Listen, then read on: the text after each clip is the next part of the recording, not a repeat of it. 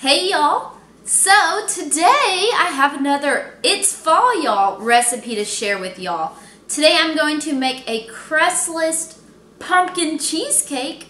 I have never made a low carb cheesecake, so I am super excited about this because cheesecake is like one of my all-time favorite things ever.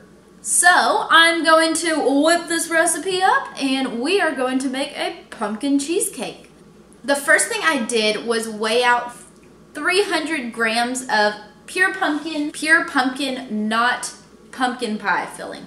Pure pumpkin. 300 grams, 2 cups of this. The next thing I am going to do is add an 8-ounce block of cream cheese into my bowl of pumpkin. So we're gonna open this, dump it in. If I can figure out how to open cream cheese. You should let it soften a bit before you blended it together. I added in my cream cheese and pumpkin together and kind of stirred them up. Next, I'm going to use my little handheld blender to mix them together.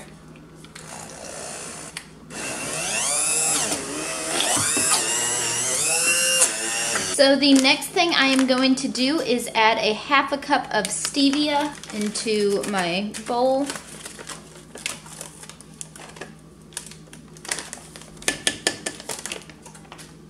I am also going to add about a teaspoon or 2 of pumpkin spice and a little bit of ground cinnamon. I'm just going to sprinkle that in there. And then I'm going to add a teaspoon of vanilla extract. Now I'm going to blend this all together and get everything all mixed up. I forgot that I'm going to add just a tiny pinch of salt into my batter as well. I went ahead and mixed up all of my spices and stevia. And now I'm going to crack 3 eggs into it and blend it all up. Alright, so I just cracked 3 eggs into my mixture and I'm going to use my little hand blender and mix it all up. So, this is just about blended up.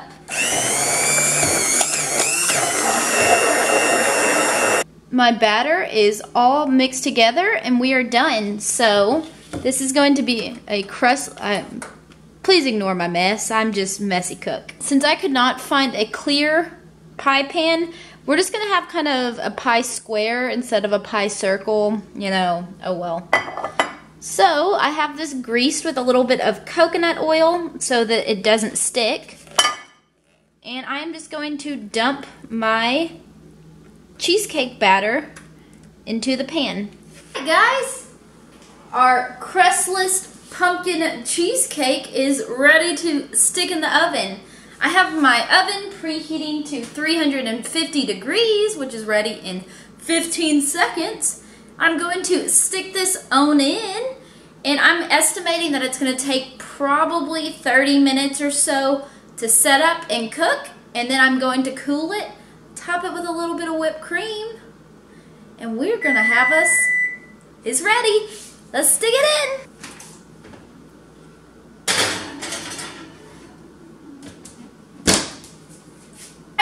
My pumpkin cheesecake is in the oven and I will check back in with y'all when it is cooked. Alright guys, I just took my cheesecake out of the oven. I pulled the cheesecake out after 30 minutes. It looked set and cooked and it smells so good. I'm so excited. I put the recipe into MyFitnessPal so that we could figure out the macros for a slice. Since it's in a square, I decided to make it serve 9 so I could cut it into 3 sections and then across 3, so 9 cubes. And for 1 cube, it's going to be 6 grams of carbs, 9 grams of fat, and 4.2 grams of protein. I'm probably going to top it with a little bit of sugar-free whipped cream because who doesn't like whipped cream with their cheesecake? So now I have this very long process for waiting for this to cook, or waiting for it to cool, so that we can give it a try. Okay, it's been a little while. I let my cheesecake cool and I stuck it in the refrigerator. And I cut me a little slice of my cheesecake. And it has the consistency of cheesecake. It smells like pumpkin cheesecake. And now we're gonna give the pumpkin cheesecake a try.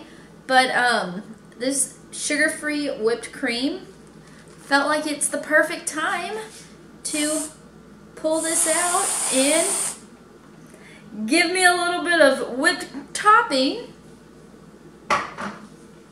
So let's give this a try. I'm so excited for this. Cheesecake is my weakness. I love this. This is really good. It has the consistency of cheesecake. Next time I'll have to make a low carb crust to go with it. This is good. Well, I really hope that you enjoyed today's recipe in this It's Fall Y'all mini-series.